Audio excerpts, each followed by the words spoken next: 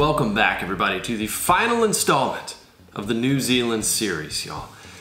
The greatest outdoor adventure of my life, the most intense action and just exploring some of the most beautiful things I've ever seen in nature. And big thanks to Audible for sponsoring today's video. Y'all, I am a voracious consumer of content, and mostly it is books and podcasts. I'm almost always listening to that when I'm on the road, traveling. And what Audible allows you to do is take whatever you are into, whether it's news, science, politics, hunting, fishing, whatever it is, take that with you in your ear and listen to it, consume it while you're doing other things. You know, whether it's driving, if you're on the plane, if you're going to the gym, going for a walk, run, whatever it is. I am not much of a novel person, but I love to read and listen to ways that I can improve my life, because everybody knows I need a lot of help.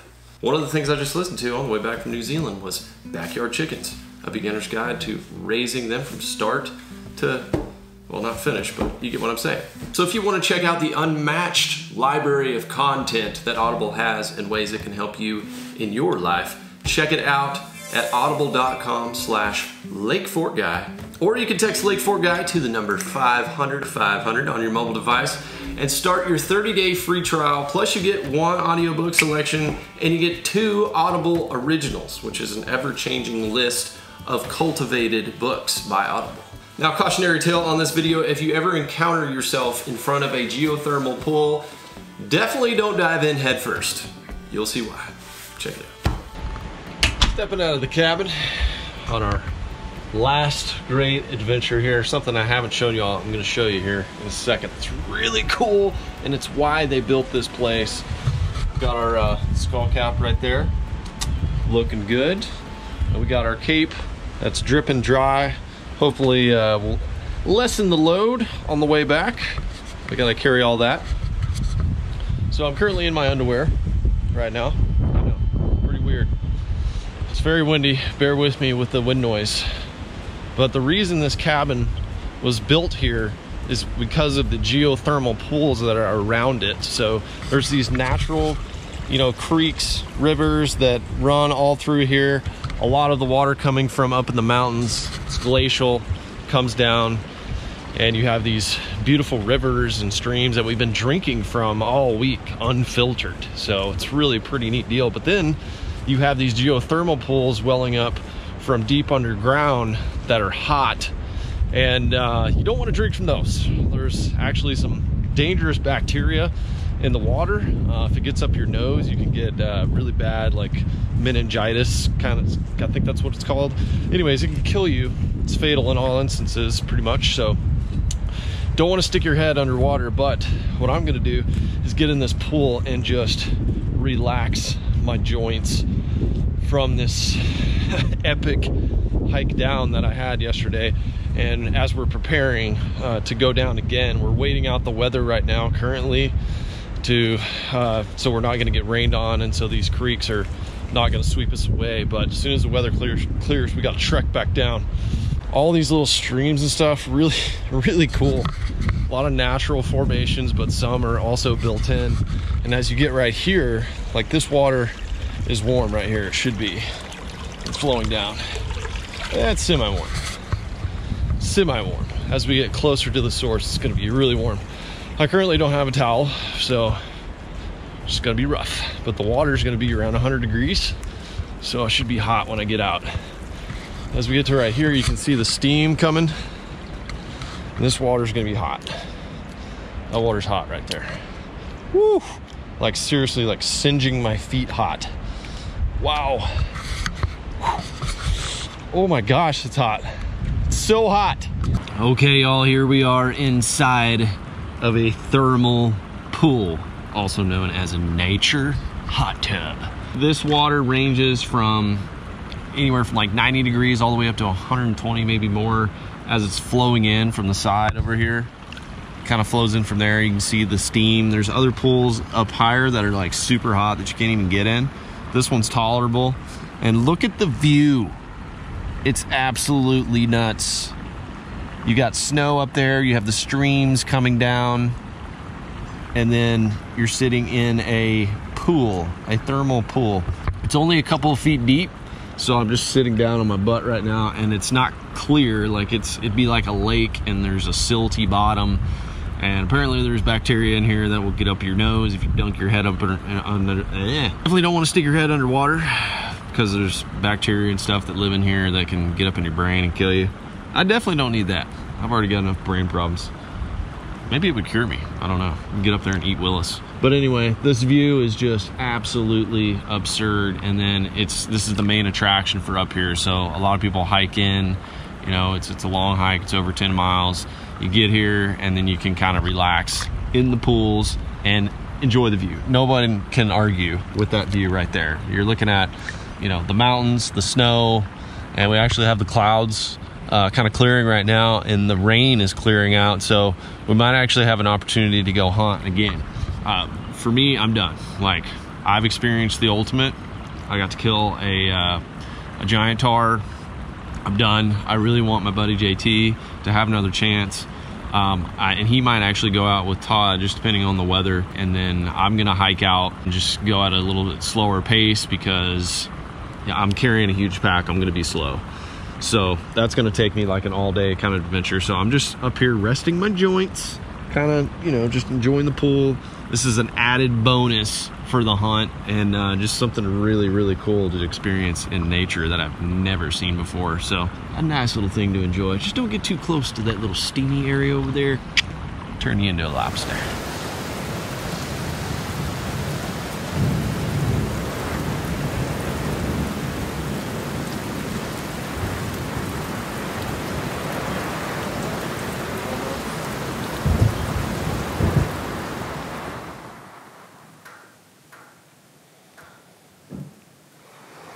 Good day, everybody. Got a good rest in the hot pools and needed it. Honestly, the boots are still a little wet. We had to give ourselves a day for the rain to go away, and we've got a little window where we can get back down the mountain. So the pack is ready to go, and now it is time to put the cape and the horns in. What do you got there? That's like a... Got a Kuyu, just a quartered meat bag. Let it hang overnight so some of the weight would come out, but it's still pretty daggum heavy. There's a lot of hair. It's probably like 5 pounds of hair.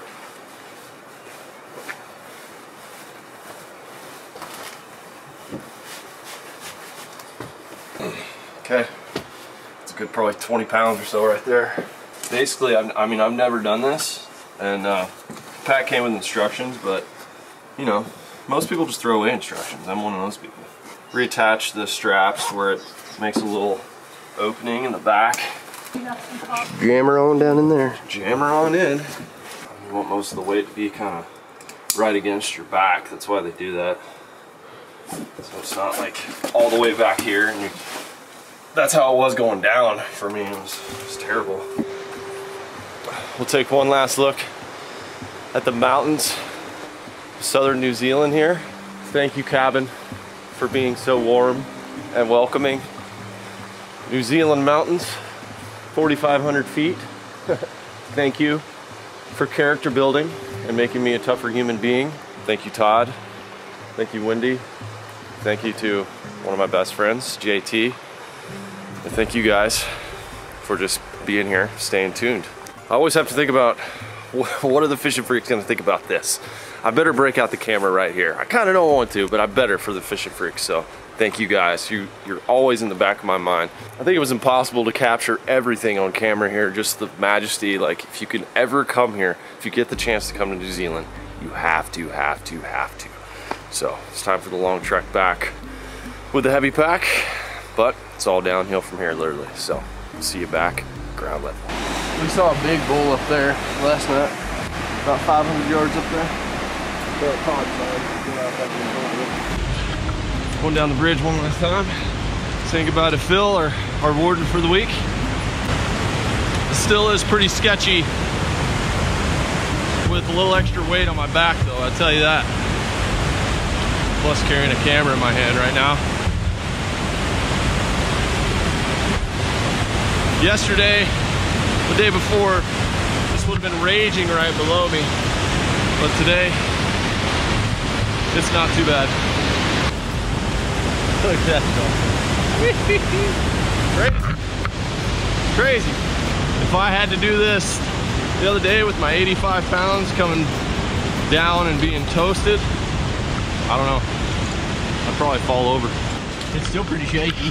So you got your bow ready just in case? Nope, just got it. Just packed it up, okay. Tired for the trip. It's time for a beer. A nice tasty beer. Pay a lot for a Shinerbach or cold coolers right now. Woo! About a quarter way down the mountain. I think New Zealand's gonna rear its ugly raining head again. Time for the rain cover. Whew. Trying to be extra careful not to fall so I don't break my horns on my pack. They're up at the top. And also, I mean, that's a long ways down. See a little protein bar. Just had myself a little electrolyte boost. Keep her going. We're making pretty good time today. The goal is to get down the mountain in less than 5 hours. And then we're gonna have time to drive about another 4 or 5 hours we gotta go to the taxidermist to drop this hide off. And then we're also gonna be doing another hunt possibly. We have made it to where we first crossed the river, y'all. JT's butt crack is hanging out. Boy, it is. Hey, can we cheer sticks? Woo! Made it off. Made it off the entire mountain. I gotta, dude, let's check, we gotta cross this river, but let's see how far we went today. I'm guessing 11¼ miles. You say 11¼ Yeah, that's my guess. It's like guessing a big fish. Trip distance, 11:1. 11:1, so just over 11. 11:1. So that's 22 miles just in and out that we've hiked. Woohoo! And our time on this one has been 6 hours and 36 minutes. Nice. 3 hours and 2 minutes moving, like straight moving. So took a lot of breaks, but got it done. It took us 9 hours on the first day. That was just me filming everything. Today it was just straight trucking. Now we're just gonna cross this river and we're home free, getting some dry clothes. It rained on us for about 3 hours, so got cold, had to put a jacket on. We're feeling better now though. We're gonna have the best greasy cheeseburger and beer you've ever seen in your life. Tar off the mountain officially. After what me and Todd crossed the other day, this is nothing. We're gonna cross it straight boots. No need to change. We're here at the car now. Just don't care. It's a full-blown crossing. Don't care. Yee! Full send across the final crossing. Boots soaked completely.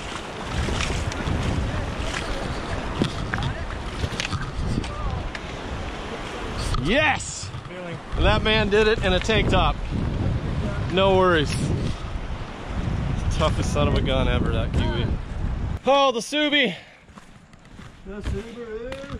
Never been so happy to see a green Subaru in my life. Yeah, good job, buddy.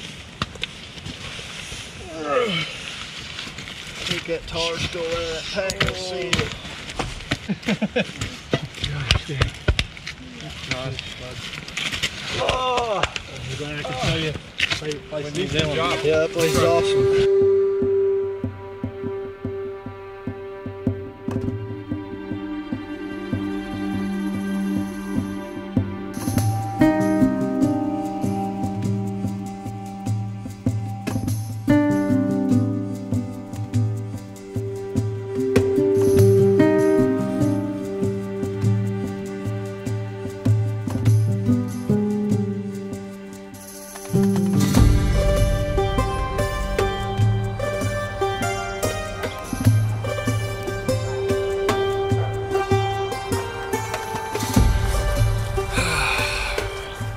Well, we drove all night. We made it to, I don't even know what town this is, but it's all beautiful over here in New Zealand. I'm just ready to get home, see my girls, But what I experienced here up in the mountains of southern New Zealand was absolutely incredible. I will never come back here and do another bull tar hunt like I did, because I will never be able to top, number one, the size of this tar. This is almost a 14-inch tar, which is considered a trophy. Just the whole story, that whole experience, really the whole week. I'm never gonna top that for a bull tar. I would love to come back here and experience all the other outdoor elements though. Just come here and do the hiking, experience the fishing. The fishing here, we've passed so many streams and lakes and heard stories of, you know, we stopped in a tavern, we heard stories of all these big brown trout, and there's so much to do here. I really hope you guys have enjoyed watching these videos from here. I've enjoyed filming them. I thought I was gonna die at one point, but I made it. Next time I see y'all, I'll be back in Texas. Love you guys, and I'll see you on the next one.